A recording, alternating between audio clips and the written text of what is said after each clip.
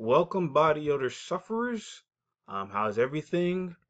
I wanted to share a couple of articles with you about night work or people who work night hours or work night shifts because just this Sunday I had a conversation with a person who is working 7 days a week as a security officer doing night shifts. I used to do night shift work too, but I did recall reading a couple of articles when I was doing like night work as a security officer, and I heard about like negative side effects of doing night work or working night shifts. And not only that, I know some other people who are working night shifts, even on the Facebook group of Mebo.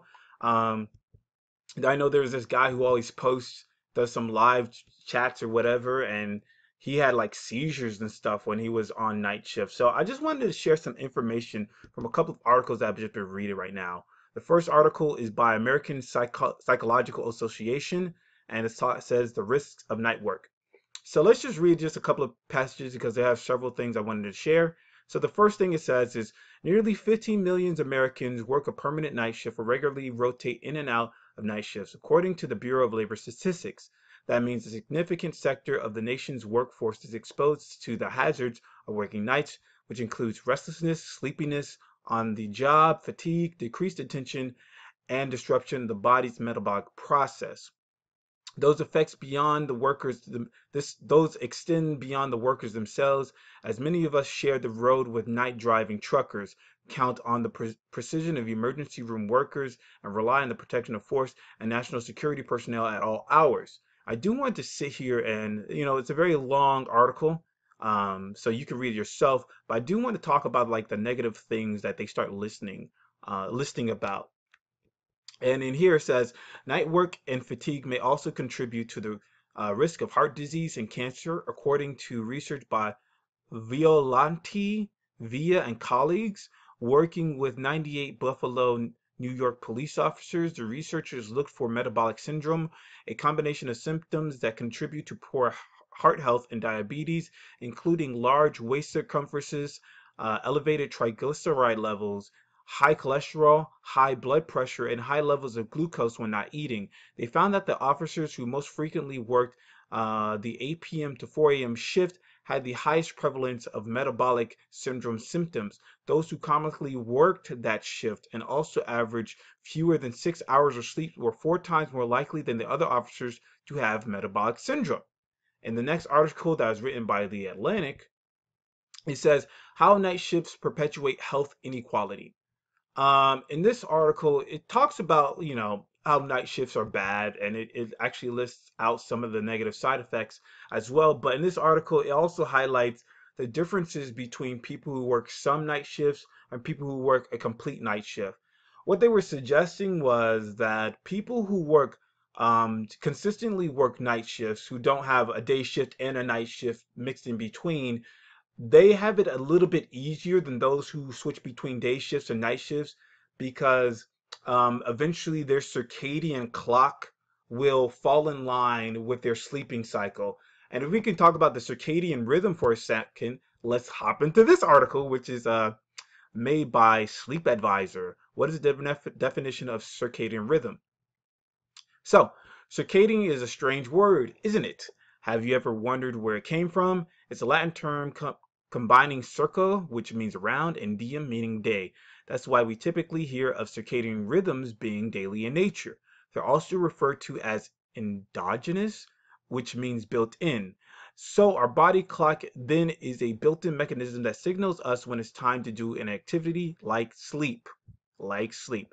This is what circadian rhythm essentially means. When they talk about circadian rhythm or circadian clock, it's this built-in mechanism that allows us, that signals to us that it's time to sleep or it's time to do some type of activity. And when you go into a night shift, it throws your circadian clock off. But at the same time, in this article right here, let me is that my is that my phone? Uh, who cares? I'm ignoring it.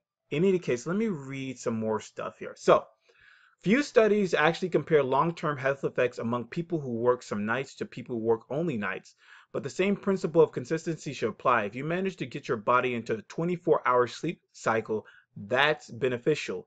Even if it doesn't correspond perfectly with that of the sun, the idea is to do with chronobiology. Our circadian phase shifts have evolved to be dependent on light. Cells in the retina sense information about light through the hypothalamus. Genes, transcriptions, feedback loops regulate the pineal gland, which secretes the hormone melatonin. According to the International Agency of Research on Cancer, the additional risk of cancers in shift workers may be explained by the disruption of the circadian system that is caused by the exposure to light at night. This can alter sleep activity patterns, suppress melatonin production, and dysregulate genes involved in tumor development. But if you get into a consistent groove of night shift, you should be able to manipulate light with blackout curtains and lamps. See, so, and this article is talking about people who have just a consistent schedule of night shift. They have it a little bit better as long as you can get into a groove of I don't know, blocking out light when you come home and you go to sleep. You might not have as much as negative side effects as people who have day and night shifts. In addition to that, toward the end, it talks about a little bit. Let me see here. Oh, yeah, here. So the actual best solution is to make a gradual transition between day shifts and night shifts. Like if you could start and finish 10 minutes earlier every day, that would just be a nightmare for scheduling. And it's a reminder that most people who have to work frequent night shifts aren't in the position to be making demands like that. Night shift jobs and their associated health risks tend to fall to people of lower socioeconomic status, so the risks of shift work tend to go ignored. Yeah, I know when I worked as a security guard, you're not going to be making hand money over fist or something like that. You're making bare minimum. I know for him, the guy I was speaking to, he told me he was working $14 an hour, and god damn, that's a lot of money. It makes my ass want to go to Canada. But the thing is, a lot of people who are working these night shifts are working low-end jobs, and though it's better for them to work these jobs, at the same time, it comes with a lot of health risks. We can go to the third article right here, and this is from Live Strong. And in their statistics, they say around 5.7 million people in the United States regularly work the night shift or rotating shift, according to a 2004 report from the Bureau of Labor Statistics. Most people work the night shift because it's a job requirement, but others choose it for personal preference or better pay. For us, is a lot of personal preference. While working night shift is convenient, for some people it can cause sleep problems and fatigue while increasing the risk of developing certain chronic health problems. In this article, it talks about the different types of health problems like obesity and metabolic syndrome, heart disease, digestive problems. Let me read something about digestive problems.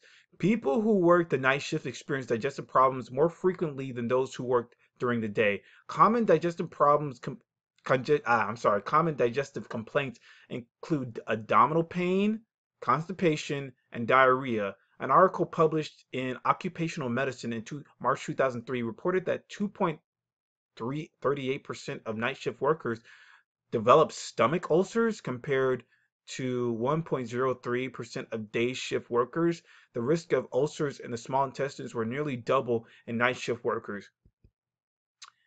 And I want to also add this thing too. I also want to make a comment too. When I used to work at as a security officer, and you went out to lunch, there weren't really that many good places to eat or many places available to eat.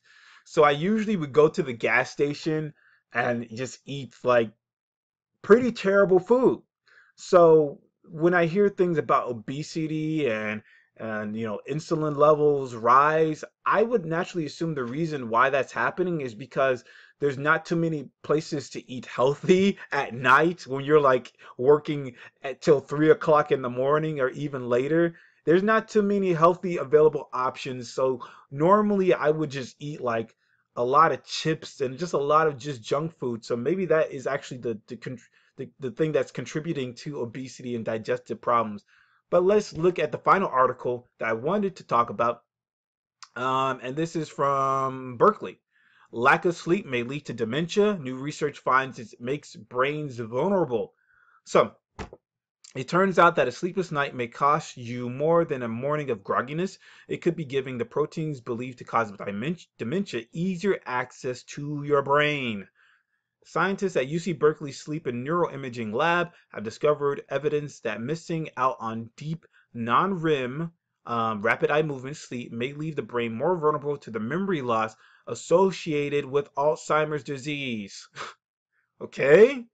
Alzheimer's disease, one of the most pervasive and debilitating forms of dementia, have been diagnosed in more than 40 million adults. As the massive baby boomer generation continues to grow over the next decade, this number will likely spike. And for people who are working in these night shifts, I mean, and especially you're working it because you just don't want to be around people. The reason why I made this video is to alert you there is a lot of negative impacts on working night shifts. Now, in the Atlantic article, it did say if you just have a strictly night shift, you can eventually change your circadian clock, so it's not going to be as bad. You're probably going to get into the swing of things and maybe have good night's sleep. But for me, in my experience, when I try to work these night shifts, that shit was pretty bad. I only probably got like 4 to 5 hours of sleep when I got home, and even when I woke up, I was still fucking tired, and I just couldn't. And I wanted to sleep some more, but I couldn't, and it was just hard. So I just wanted to just highlight these articles that talk about it. A lot of them are very lengthy. I'm gonna drop all these articles so you can read them yourself. Other than that, that's just wanted to highlight that to people working night shifts. Just know what you're getting into. Other than that, I'm out. Have a good day.